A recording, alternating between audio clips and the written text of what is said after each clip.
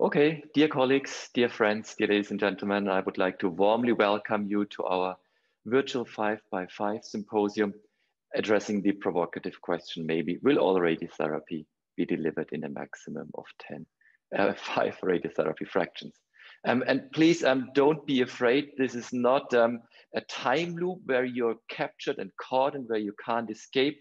We are indeed today in our fourth virtual symposium today addressing a pancreatic cancer, a very difficult, a very challenging indication for us radiation oncologists. So let's jump into the topic. This is what we try to avoid.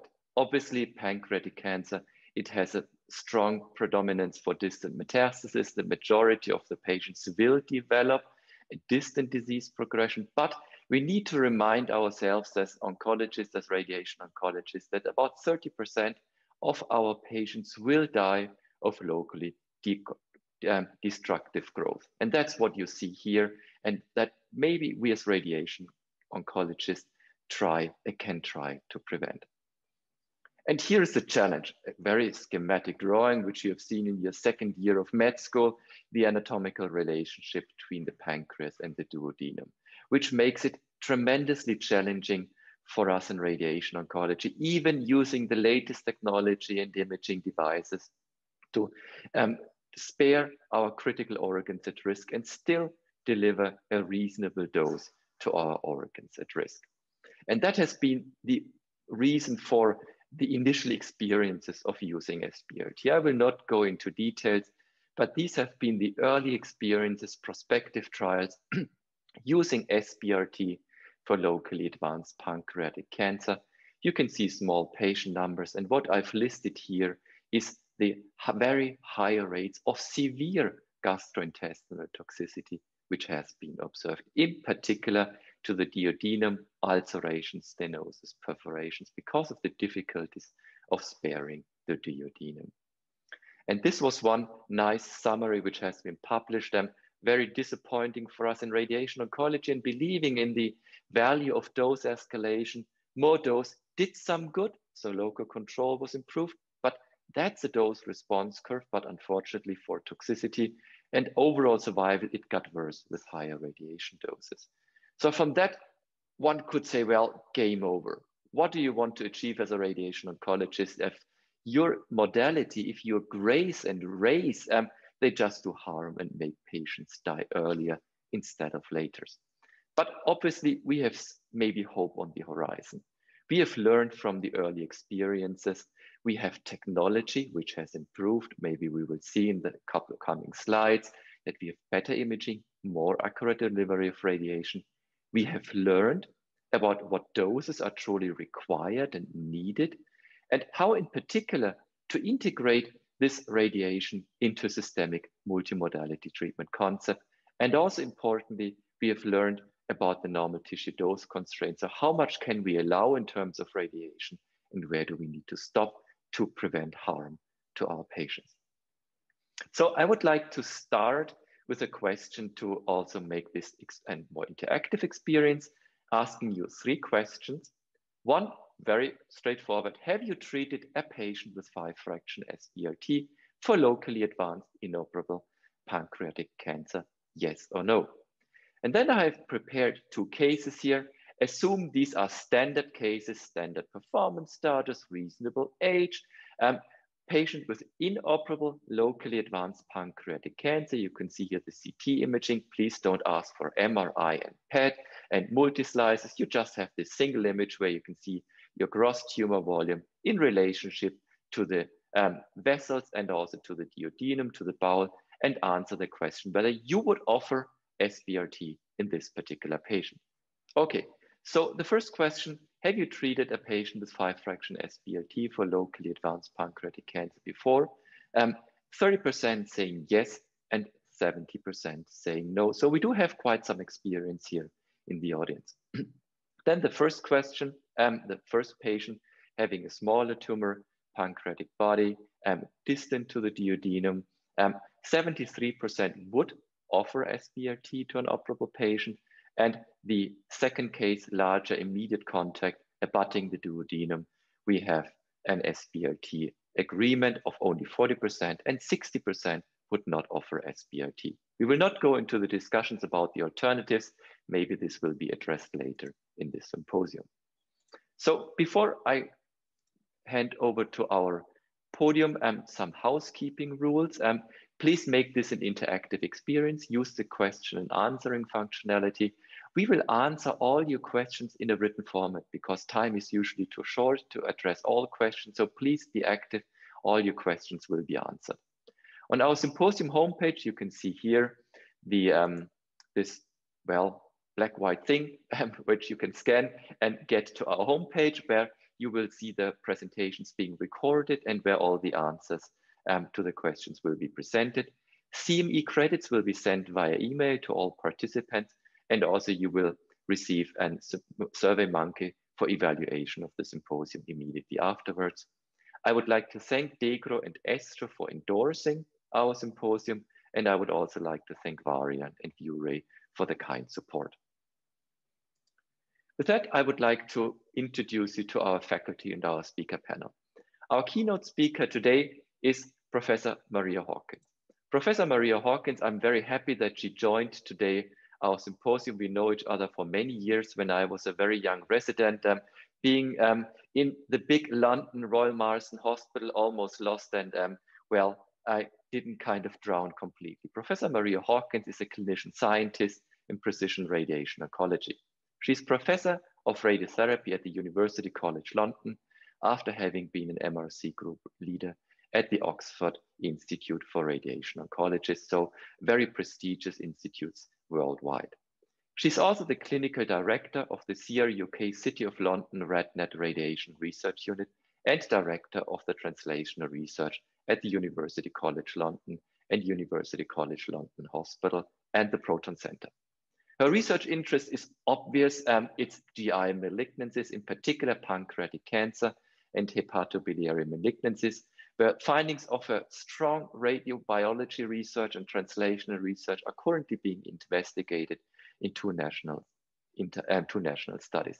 Maria, many thanks for joining our symposium. We're looking forward to your talk, in particular also for the discussion afterwards. Maria, the floor is yours. Thank you very much for your kind introduction and making me so welcome in this to the world. So I was delighted to accept to do this presentation. So it was pancreatic cancer 5 × 5. So I thought easy, 25, and then we can go and have more other discussions in the meeting. But really, what I wanted to highlight is the scope of the problem regarding the pancreatic cancer. So in the last 40 years, compared to other cancers, pancreatic cancer hasn't had a lot of breakthrough in treatments. The vast majority of patients are inoperable, and in the next decade, pancreatic cancer is expected to rise as the second cause of cancer death in US. So for that reason, a lot of research is focused to try and improve outcomes in pancreatic cancer. And this is perhaps we want to contribute as radiation oncologists. What's challenging about pancreatic cancer is a genetic disease.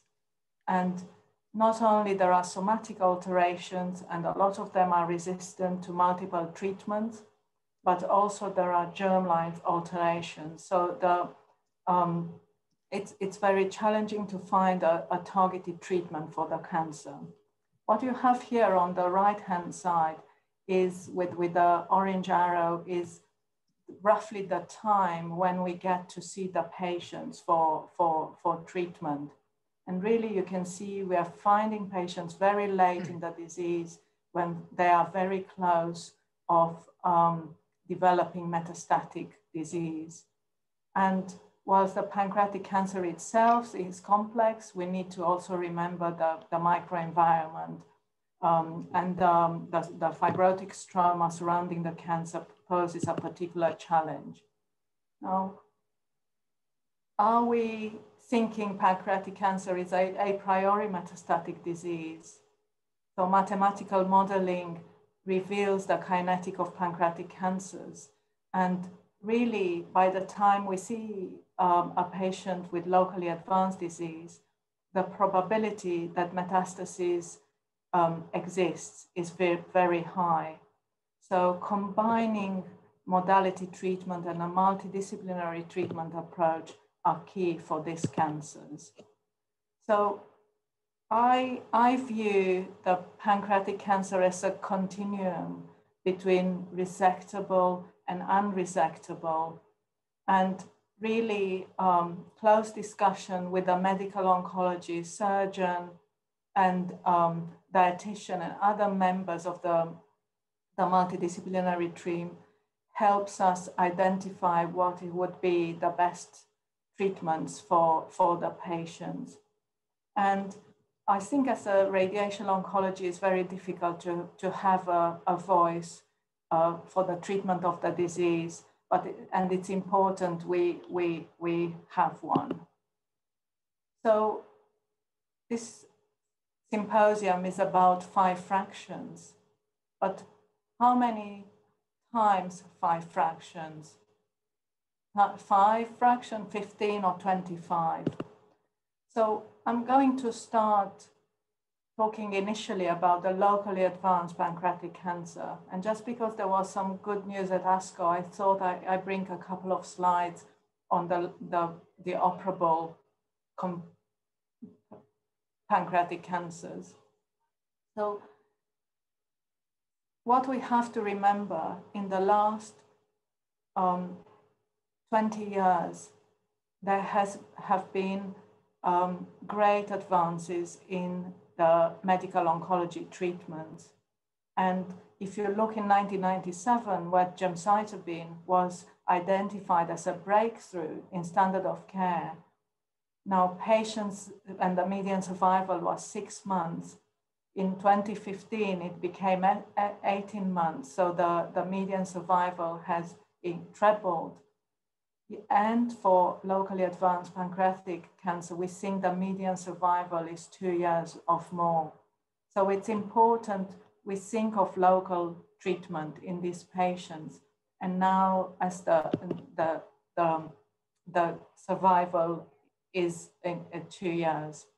So just for people who are not as old as me, I just thought I'd bring you the baseline trial, LAPO7, which is before the FOLFIRINOX era, which was a trial in which locally advanced pancreatic cancer was randomized to gemcitabine, and at the time we were testing erlotinib as a targeted treatment. And if after systemic treatment there was no disease progressions, patients were randomized to continue with gemcitabine and then chemoradiation. And what was really disappointing from the radiation oncologist's point of view, that there was no overall survival benefit after chemoradiotherapy, despite 4 months of induction systemic treatment with gemcitabine. And median survival was more or less the same. But there was a glimmer of hope. It appears that with chemoradiation, there seems to be a significant local control benefit, as we've seen significantly reduced local regional progression. And also there appeared to be a prolonged treatment-free interval after chemoradiation. So for that reason, a local control in these patients is important in terms of controlling their local symptoms, but also perhaps buying a short time without systemic treatment.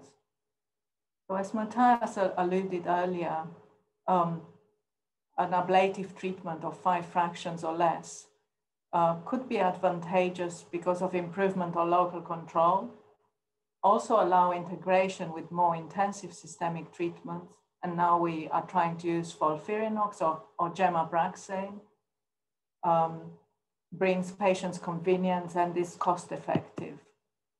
But really, when we give the doses of radiotherapy and we think about now, are they curative doses or are they ablative doses or palliative doses? So I just done here a sort of quick table looking at the current techniques, starting with conformal radiotherapy and then IMRT, and then what I call low dose SBRT. So what most of us are thinking it's standard SBRT. The biological equivalent dose with an alpha beta of 10, it's about 60 gray. And you can see the 2-year overall survival is less than 20% in all groups. So perhaps when we're giving doses of around 50 gray and with the low dose SBRT, we are doing excellent palliative treatments. So when we look at the radiation dose escalations in pancreatic cancer, in UK, we've just completed Scallop 2 trial where we increased the dose for 50 gray in 28 fractions to 60 gray in 30 fractions. And a lot of people do higher dose SBRT from 33 gray to 35 or 40 gray in 5 fractions. Do we see actually improved survival or local control? Is this small increase of dose, will that have any influence? We know that pancreatic cancer is very radioresistant. And if you look at the tumor control rate, so TCP control, the doses we are using now are in the palliative doses. So really what I am thinking, we need to go more than 100 gray to have impact in the outcome of our patients in terms of tumor control rate and local control. And this is regardless whether we're using conventional or SBRT. So we think we need more than 100 gray. So if we look at 2-year overall survival of all the data between conformal radiotherapy and SBRT, you can see with SBRT, we see 26% 2-year overall survival, while with conformal is about sort of 13%. But when you look at the date of the publications of this data, perhaps the SBRT is given also in conjunction with better systemic treatments. So that's something we need to consider when we use 5 fractions.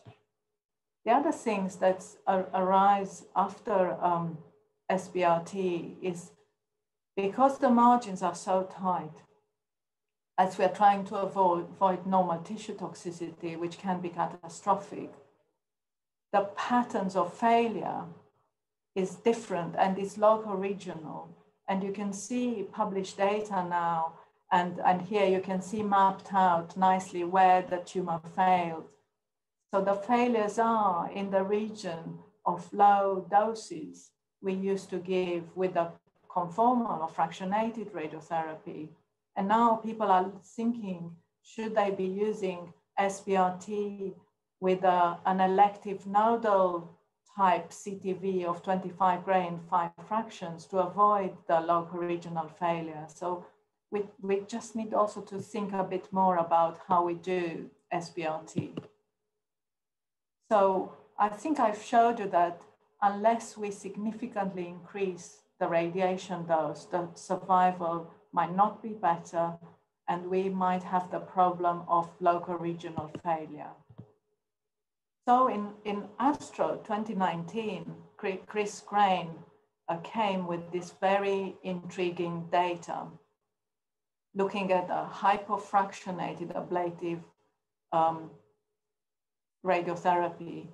So most patients had FOLFIRINOX for 4 months, and then because at the time I don't think MR-Linacs were available, he was looking to give doses of 75 gray in 25 fractions or 67.5 gray in 15 fractions.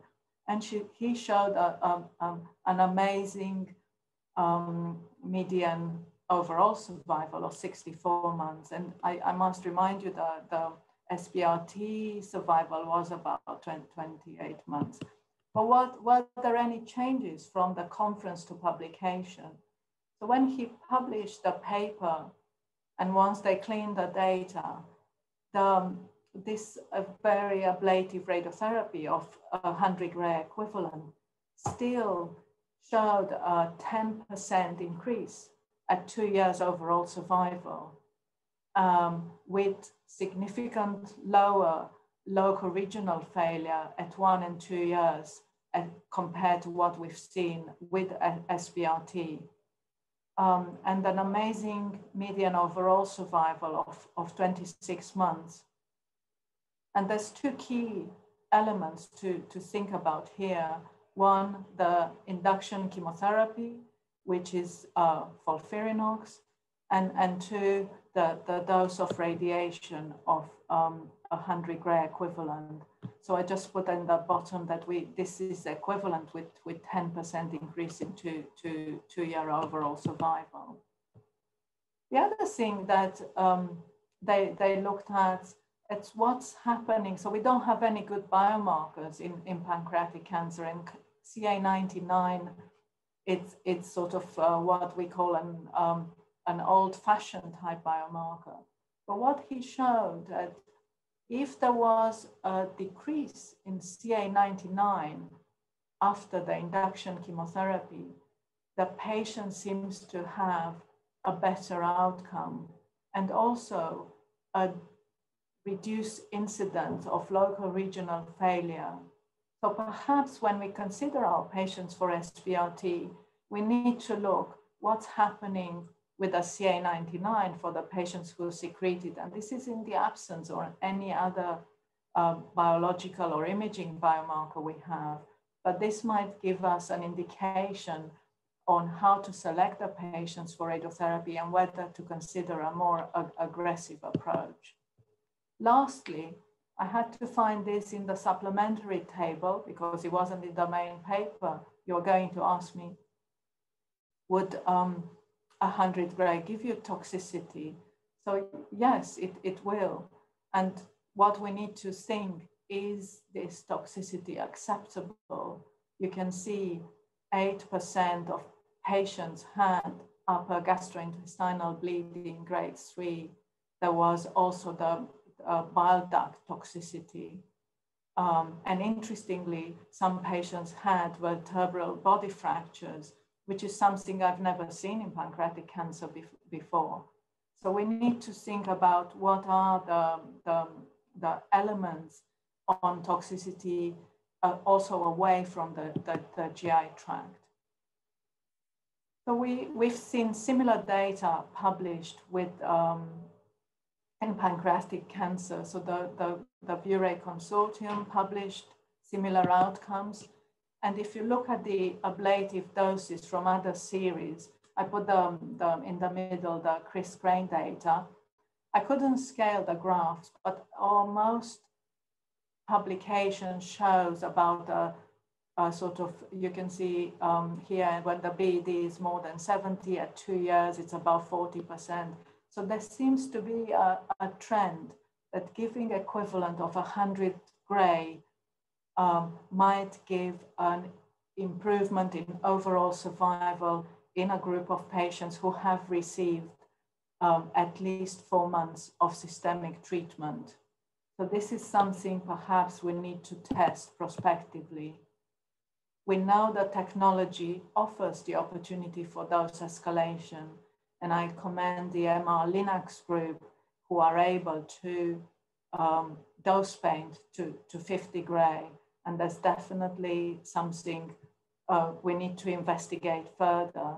But for the rest of us who don't have access to an MR-Linac, perhaps we should consider the hypofractionated regime. So I just put a table here to think about what would be the sort of pros and cons of the 5 fractions versus 15 or 25 fractions. So in terms of systemic treatment with SBRT, we rarely use it. We are not, so I'm not using SBRT if the tumor is invading or abutting the bowel, the stomach, or the duodenum. And also with SBRT, we don't typically cover the lymph nodes.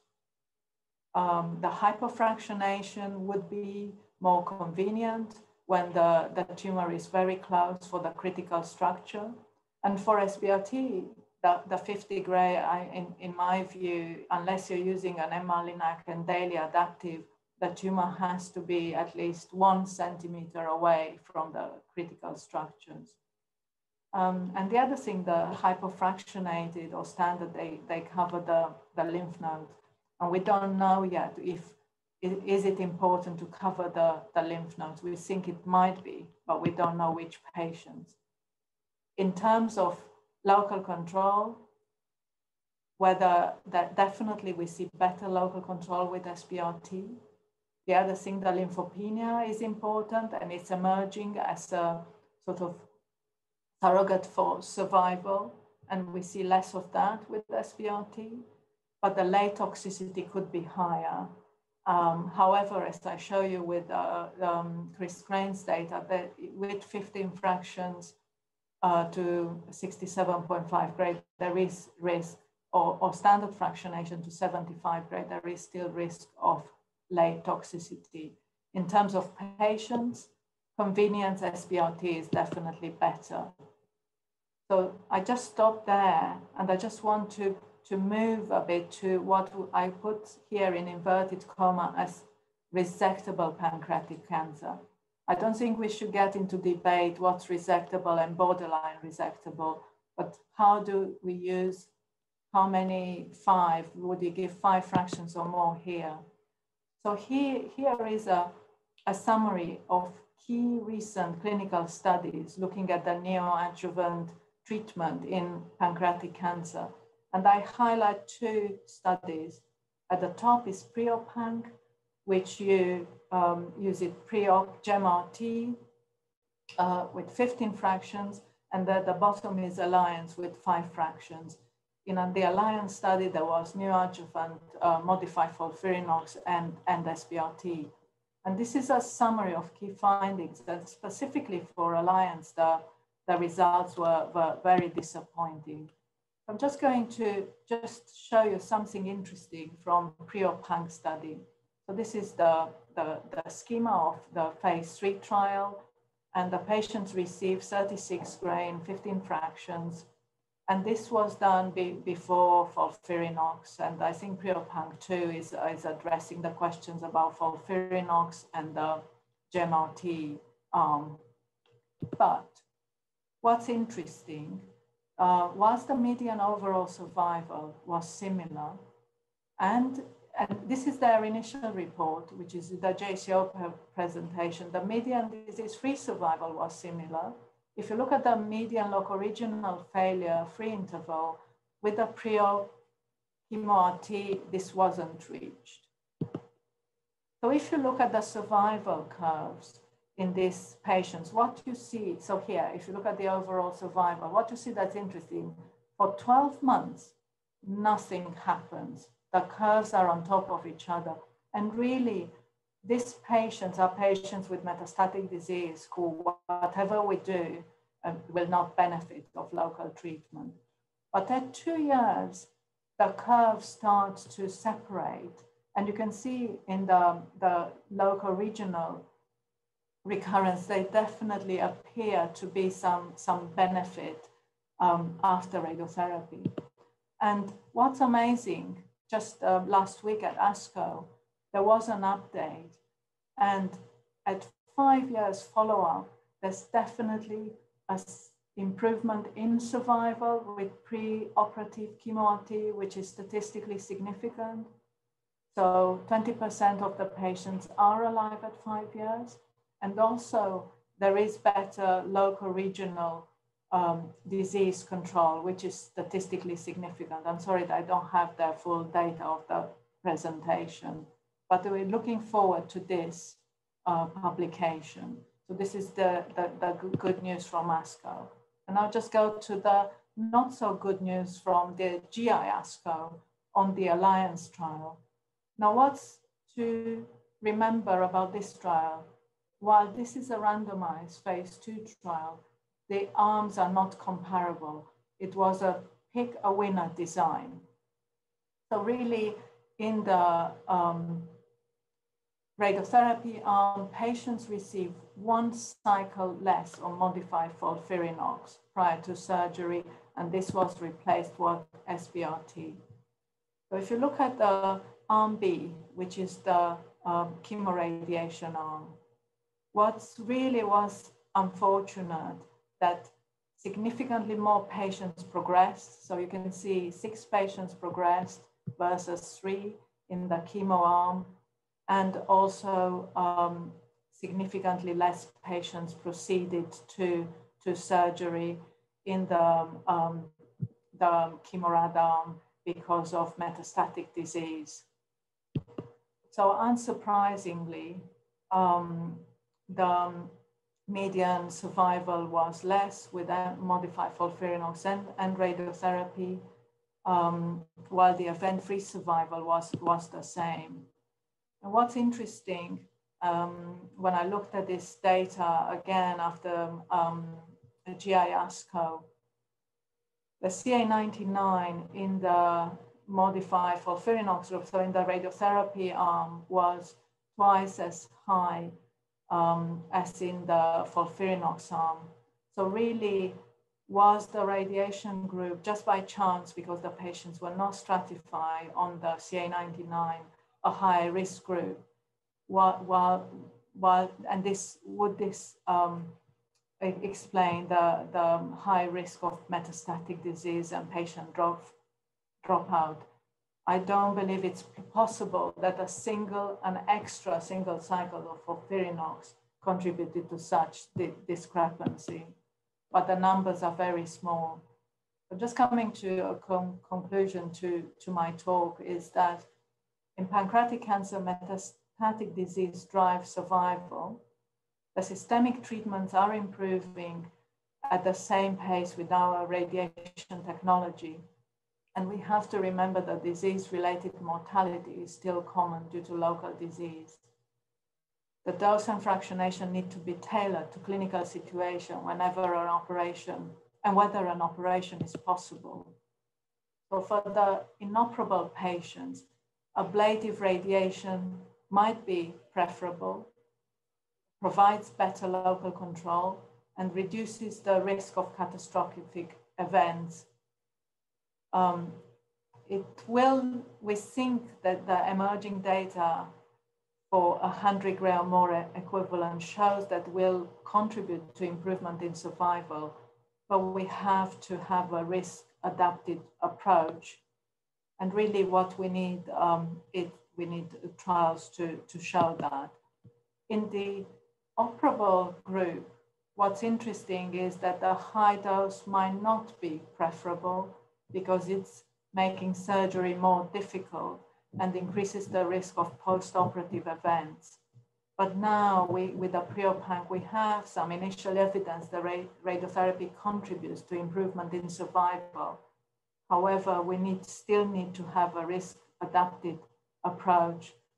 And for me, the cards are still on the table between SBRT and 15 fractions, and to show that we need trials.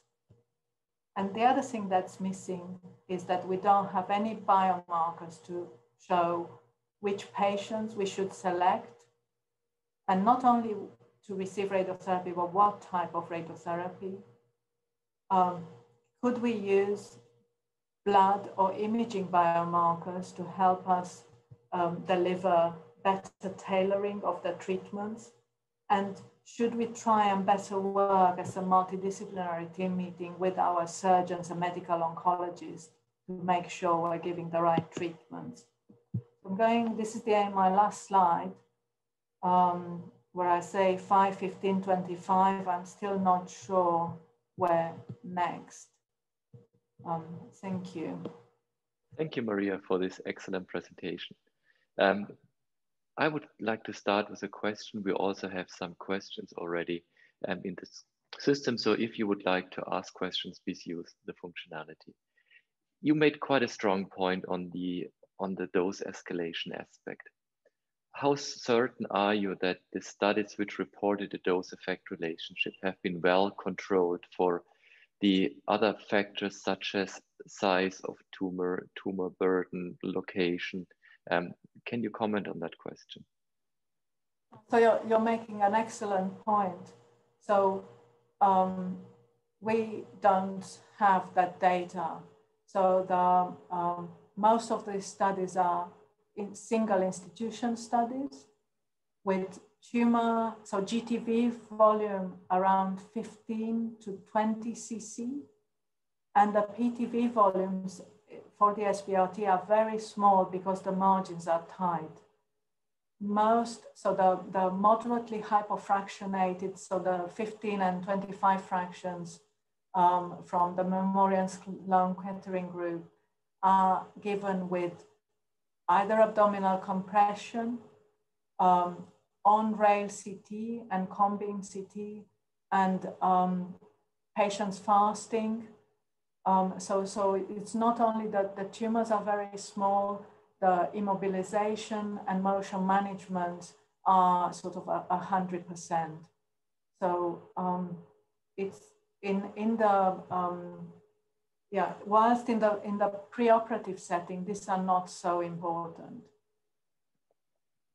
So if I understand your point correctly, we have quite some certainty that, or some assurance that there is a dose effect relationship in small tumors which have favorable location and in the setting of high technology motion compensation and very tight margins.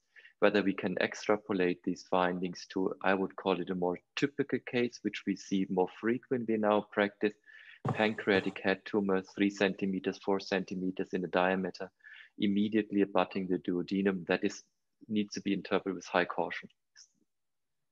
I agree, and I think that what I'm not sure is how good the radiologist and imaging is to tell us about the lymph node involvement. We know from surgical series that the lymph node involvement is very high, and that's why the initial SBRT data, where there wasn't a lot of systemic treatment incorporated, there was lymph node failures adjacent to the irradiated area. I think at least 4 cycles of systemic treatment will mitigate some of the microscopic lymph node disease, but I'm not sure yet we know how to select who to give elective nodal irradiation or who not to. Another question I've seen in the chat here, very important question to start with. Do you offer SBRT to patients outside of a clinical trial? Any pancreatic cancer case? So it is difficult because at the moment we don't have any trials in the UK.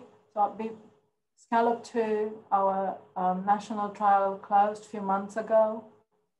And a lot of the patients benefit from having some local control. I'm offering SBRT with 33.5 gray in 5 fractions because I don't have an MR-Linac and I'm concerned about the very high dose toxicity. Just specifically, I can see that perhaps all the patients are treated with abdominal compression or in breath hold.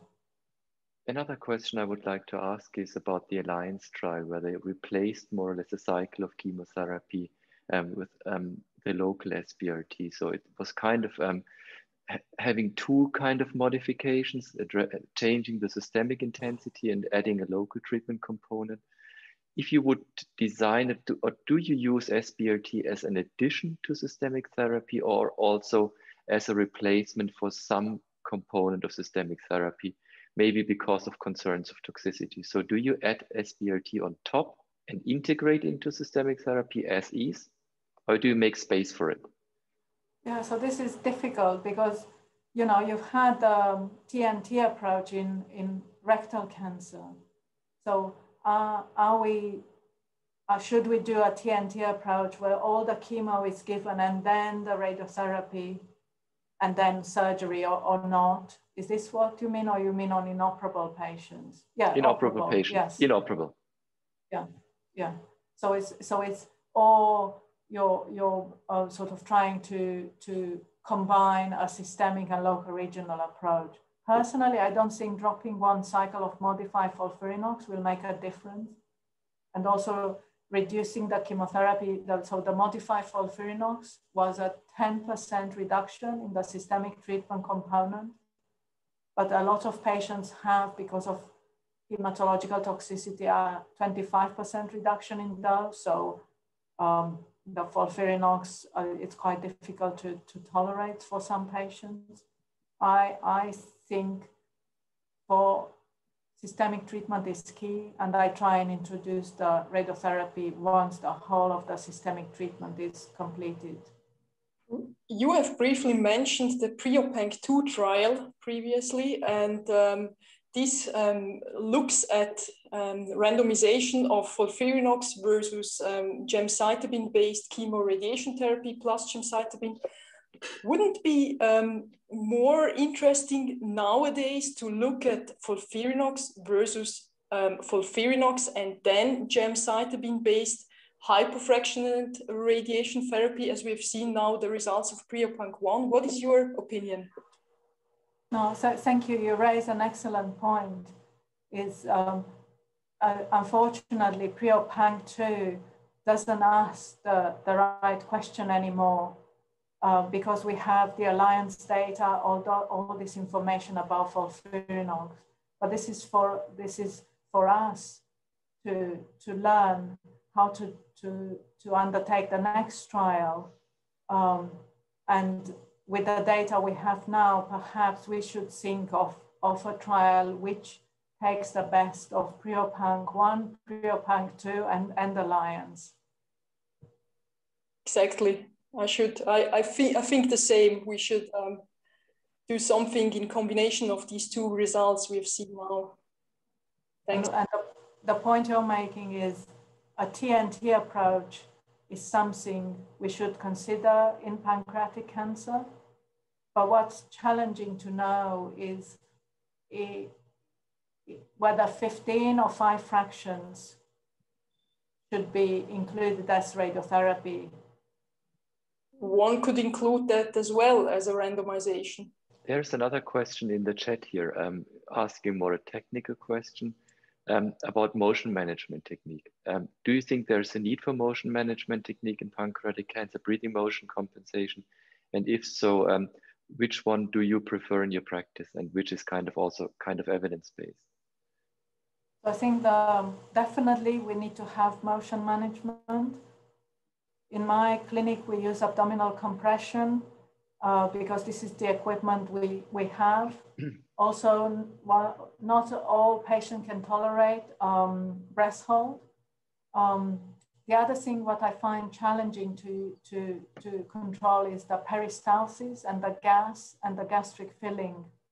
But it's easy to do the abdominal compression. Okay, you also mentioned the kind of potential value of Emma-Linac. I always had very much difficulties on going into the field of pancreatic SBRT because in a cone beam image, it's very difficult to actually see something which you can target, not even speaking of organs at risk. I'm not sure whether we're going to improve results in outcome and survival with an Emma-Linac, but at least what I'm quite certain of is that we improve the safety profile, but by not putting a very high dose in the wall of the duodenum and then in the stomach. We could kind of continue for ages with the discussion. Maria, thanks for joining our symposium. Thanks for also staying here for the final discussion. And I would like to hand over to Dr. Matija Pavic, a radiation oncologist here at our center, at the University Hospital in Zurich, asking the question whether there also could be a value for radiation oncology for SBRT in a very different setting of pancreatic cancer, namely in the metastatic setting with the aim of palliation. Mattia, please.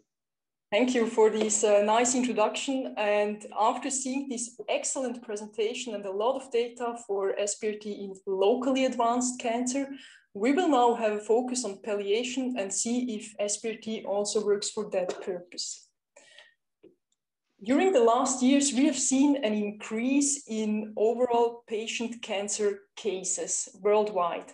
And as you see here at the right side, we see that what we've already heard at diagnosis, the majority of pancreatic cancer patients has already either a distant metastasized disease or local regional advanced disease. So therefore, we expect an increase in total number of patients with these stages. And as you consider the anatomy already shown today, we see that the pancreas is located in a proximity to very sensitive organs at risk, like the duodenum, the bile duct system, but also pancreatic nerve plexuses and the celiac ganglion. And by this proximity to organs at risk and the local destructive growth, this cancer is prone to symptoms. You see here on the right side, the most prevalent symptoms in pancreatic cancer patients. And I want to point out on pain symptoms of primary tumor located mostly in the upper abdomen and back and prevalent in up to 80% of all patients during the course of disease. And the local destructive growth, also today already mentioned, is confirmed by the Johns Hopkins postmortem study published in 2009. And this was an autopsy program done in patients with end-stage pancreatic cancer. And the authors found that 30% of all patients died with locally destructive disease. And standard therapy for advanced metastasized disease, just briefly to memorize this, is a multi-agent chemotherapy, nab-paclitaxel, the so-called Abraxane, and gemcitabine, or even in fit patients, ECOG 0 to 1 FOLFIRINOX. And we have seen an increase of the still limited prognosis, but still there is an increase of median overall survival. 2011 reported to median of 11 months. But we have also seen previously in the other talk that these patients, when you combine also the one scheme before, the other later on, or the opposite, they have even a more prolonged median overall survival. So we need an effective and durable symptom control. And the ASTRO guidelines 2019 are really clear in that regard. So we have a consensus, and 100% of all experts voted that palliative radiation treatment is recommended for selected patients with metastatic disease for symptom management. But however, quality of evidence was moderate. And there are some retrospective studies and only a few prospective studies reporting symptom control after radiation treatment. And if we look here at these results, with more standard palliative doses, we know for, like, for example, bone mets of 1 to 3 times 8 gray, or in this second trial, a majority of patients got 10 times 3 gray. We see that we have an overall pain relief of not so bad, 60 to 90%, but only 7% of all patients have a complete pain relief, with a short median duration of only 2.5 months. When we increase the radiation dose to median of 46 grays or even 65 grays, conventionally fractionated, we have a higher rate of overall pain relief up to 100%, but notably a complete pain relief of up to 60%. Median duration, unfortunately, not reported. So in conclusion, we can say pain relief rate gets higher with higher doses of conventional fractionated radiation treatment, but there is a major drawback of this treatment, and this is the long duration. And during this time, patients cannot undergo full dose systemic treatment, which we have seen is the mainstay for these patients.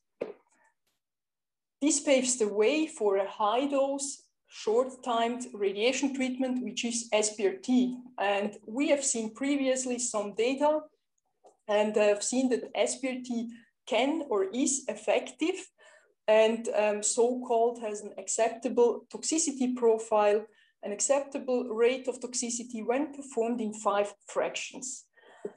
And the major advantage of this treatment is, of course, the short treatment time, which allows a better integration into systemic treatment regimens.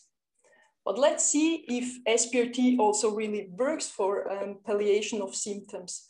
As I've already mentioned, there are some prospective radiation trials looking also at symptom control. And one of these trials is the well-known phase 2 trial of Herman et al. 2015 published, evaluating gemcitabine and SBRT for locally advanced pancreatic cancer. And they looked also at the pancreatic pain score measured by the quality of life questionnaire, Pancreas 26. And what they have seen is a significant decline of this pancreatic pain score 4 weeks after SBRT. 2 retrospective studies I want to share with you. They looked at SBRT in elderly or medically inoperable patients. And both of these trials also reported symptom control. You see here the respective symptoms. You see the response rates here, the same for the other trial downstairs here. And you see that in up to 80%, you have an improve of pain symptom after SBRT. You see here also the median dose, 28 gray in 5 fractions. It's really a palliative dose. And here they gave either 1 fraction or 3 fraction of radiation treatment. And the response rates are pretty comparable between the 2 trials. So that SBRT works for pain management was confirmed by this systematic review published 2018 by Guckenberger et al. And they looked on efficacy of SBRT on pain relief. In total, 14 trials were in the end evaluated, some prospective, some retrospective. Authors found an overall pain relief of 85%, reflected here, complete response rate for 54%, which is comparable to what we have seen retrospectively gathered data on high dose conventional fractionated radiation treatment. Only 1 study reported pain relief, onset of pain relief, which was after 2 weeks. And 1 study reported the very important result of pain-free survival. And this was after SBRT 24 weeks, meaning 6 months. When we think at the slide I shown in the beginning, we had with standard palliative doses a median duration of 2.5 months. The toxicity is not negligible, but still we have a G3 toxicity or higher of 8%. And in the end, we can say SBRT for palliation and pain management seems to be effective, but we have to acknowledge all these trials did not look at pain as a primary endpoint. And there was no systematic reporting of pain here. This recently, last year, published study by colleagues of Stanford Cancer Center underpins the relevance of this topic, SBRT for palliation in pancreatic cancer. And they looked at 27 patients retrospectively with 1 to 3 metastases. And all of these patients received SBRT to the primary tumor, either in 1 fraction or in 5 fractions. 17 of these patients had pain before SBRT with a median numeric rating scale of 5. And what we see here is that the numeric rating pain scale declined significantly after SBRT. I want briefly to point out to this information, most patients had prior chemotherapy, but only 7 of all these 27 patients received now these days modern systemic treatment regimens of FOLFIRINOX or gemcitabine Abraxane. And only one of these 7 patients with modern chemotherapy had pain before SBRT. So we cannot really conclude something on these patients about the effect of SBRT. G3 toxicity, acute and late, was 7% each. And I want to show you just briefly the conclusion of the authors of this retrospective study. And they say they reserve SBRT only for those with oligometastatic disease with good systemic control after chemotherapy because of the complexity and risk of toxicity of the treatment. And of course, they say patient selection criteria are important in the future. So speaking of risk of toxicity, we have already mentioned it before.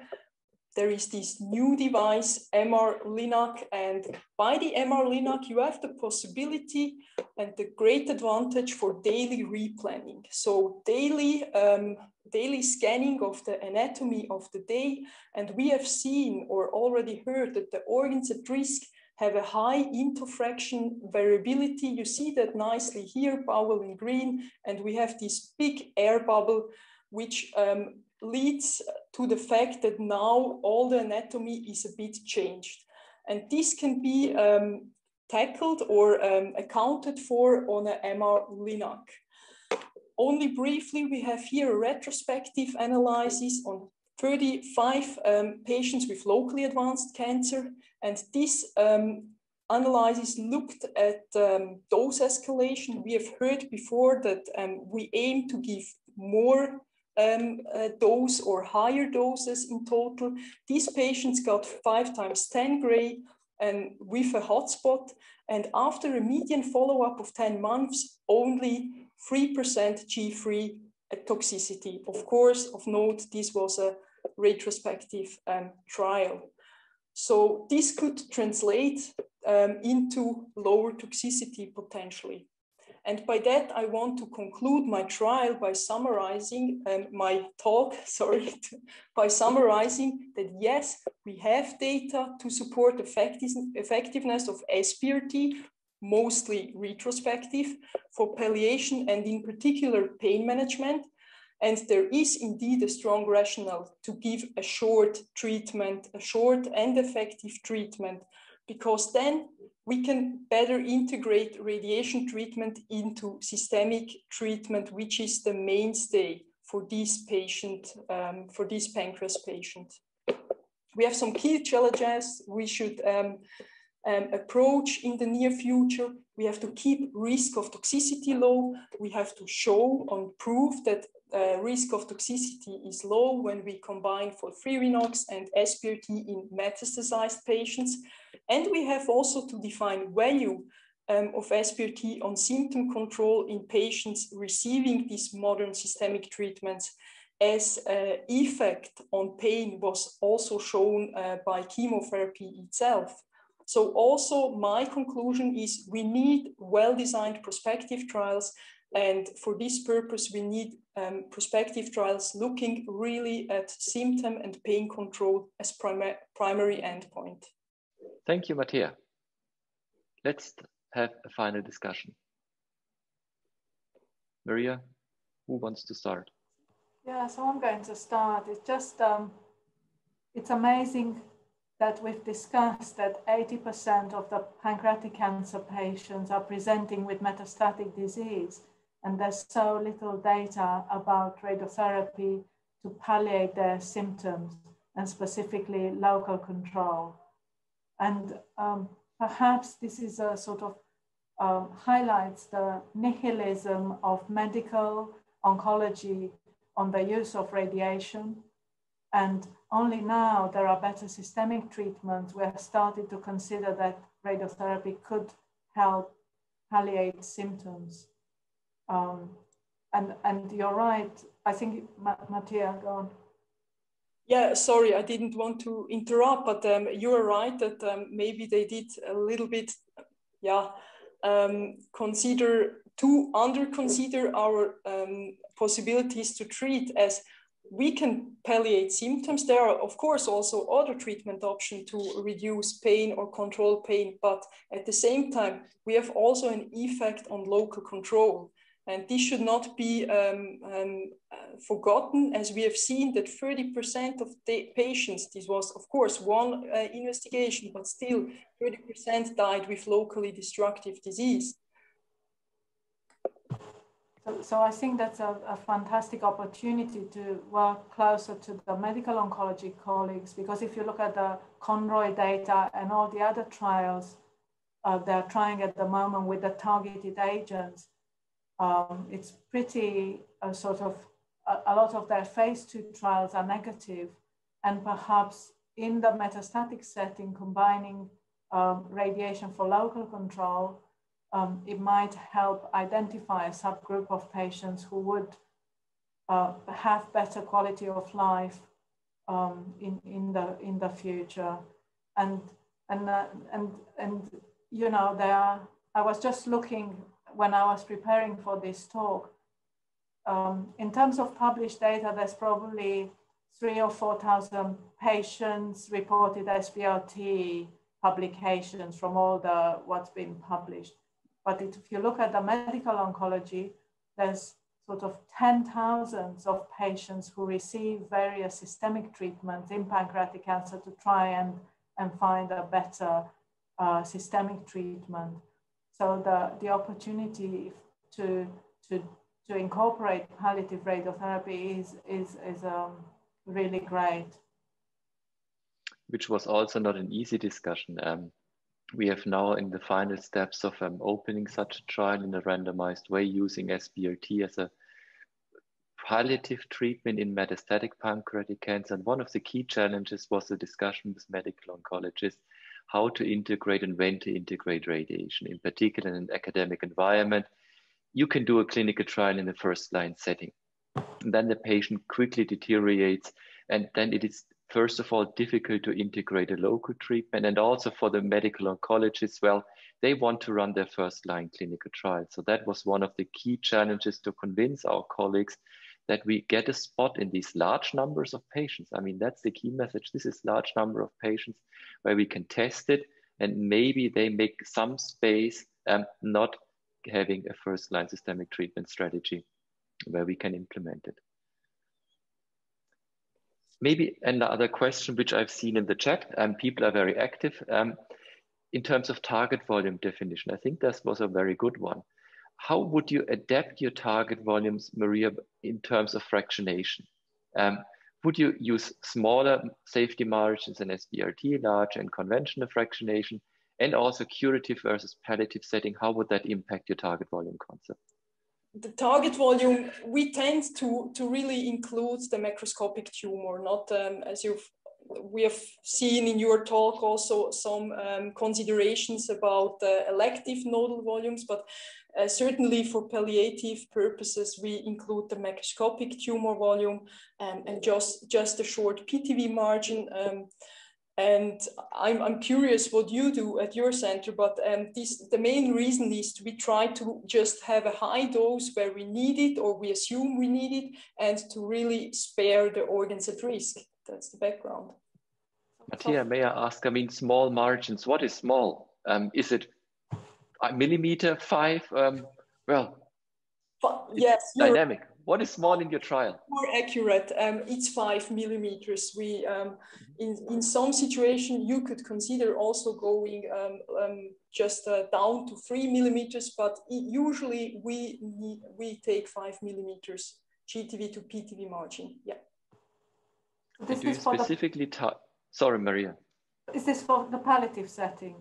This is for the palliative, but also as well for the, let's say, curative, for the locally advanced setting when we want to achieve local control, but not only symptom control. It's the same. We use the same margin there. Maria, how's your practice? So in the palliative setting where I have to treat the pancreas, I use a dose of 25 gray and 5 fraction, which is high dose palliation. But the gross tumor volume gets 30 gray. And I defined that as the macroscopic tumor with a 5 millimeter margin. And to that, I put a 1.5 centimeter margin for the sort of to treat the peri-regional lymph nodes. And that 1.5 centimeter margin gets 25 gray. I've got no evidence for this, but I want to give a treatment that's effective. So I give a dose to the tumor, but some dose to the surrounding, especially at the celiac axis area. And there's the lymph nodes in that area need to get some treatment. But so 25 gray, it's safe. And it's a bit better than 20 in 5. I have no evidence for this. But it's maybe the final question, Mattea. Final question for you. Final question for me, yes. I just wanted to compliment that it's interesting because when we have a tumor which is really abutting, really nearby the duodenum, or you even are not sure is there an infiltration, then we do also sometimes of like a 2-volume concept. And this is now, I told the standard before, but we do sometimes these 2-volume concepts where we also cover at least 5 times 5, so 25 gray. So this seems to be, here we have an overlap, yeah. Okay, unfortunately, I think we have to end the discussion here. It's now 10 minutes past 6. Maria, Mattea, many thanks for preparing the talks, for engaging in the discussion. Thank you very much. We will send some presents afterwards. Enjoy the evening and thanks for joining. To everyone else, also thank you very much for your interest, for joining our symposium once more. I would like to remind you that we have one more session to go next week on the 17th of June. Let me correct this very quickly. It's a 7, not a 0. Lung cancer, Professor Suresh Senan. So everyone who enjoyed the symposium, please join us again next week. I wish everyone a sunny afternoon and evening. Please enjoy the evening and see you soon. Stay safe. Bye, everyone.